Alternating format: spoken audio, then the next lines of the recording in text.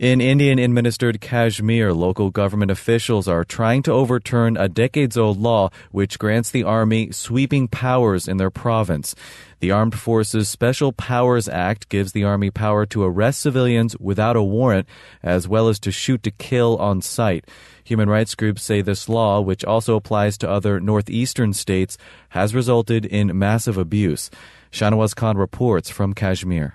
Last October, Umar Abdullah, the Chief Minister of Indian-administered Kashmir, announced that he would revoke part of the controversial Armed Forces Special Powers Act that gives the army broad authority to operate in Kashmir.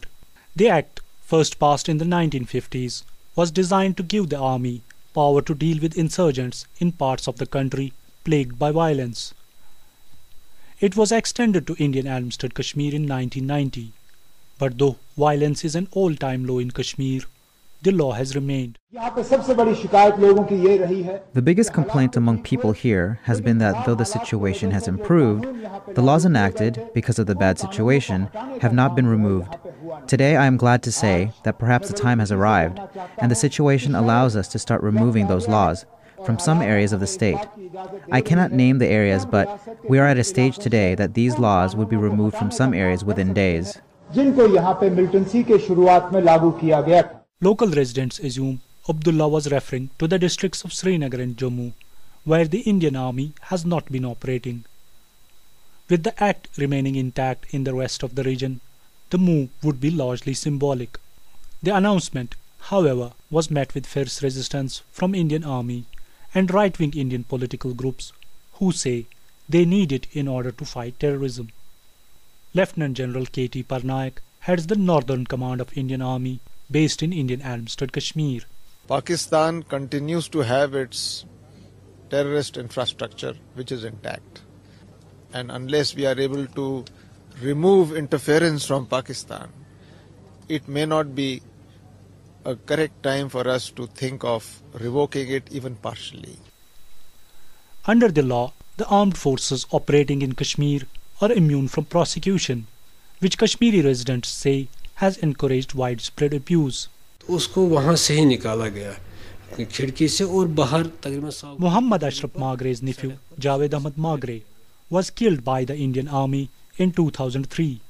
Magre says Javed, a 17-year-old student, was dragged out of his bedroom at night by patrolling army men and shot dead after they found the lights of his room on. The army called Javed a militant and said he died in crossfire. Though local police investigations into the case have established the family's allegations, the army troops have never been tried. Magre has been seeking justice for his nephew's death for nearly 8 years. For prosecution against accused troops, permission from the Defense Ministry is required, and it has been pending with the Defense Ministry since 2007. Srinagar-based rights activist Khurram Parvez says that there are many more such cases. At least we know of more than 100 cases where prosecution has just stopped because army has not cooperated. Prosecution has just stopped because there is Armed Forces Special Powers Act protection. Parvez says the act is not the only problem, however.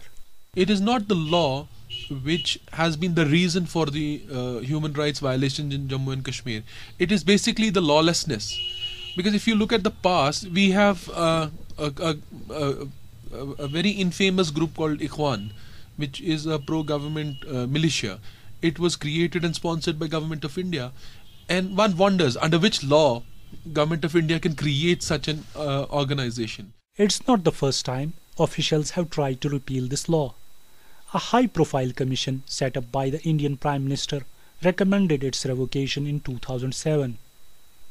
The army has consistently resisted such moves, even leading to riffraffs with other federal government ministries which seem to favor its revocation. Srinagar-based senior lawyer Zafar Shah says there are other laws that protect the army's interests even if UPSPA is revoked, but the level of immunity will not be the same. Since the army finds that this act provides them complete protection and also immunity against any prosecution.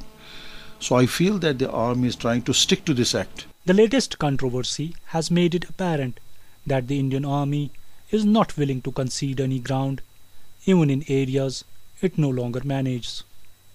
Shahnawaz Khan, FSRN, Srinagar.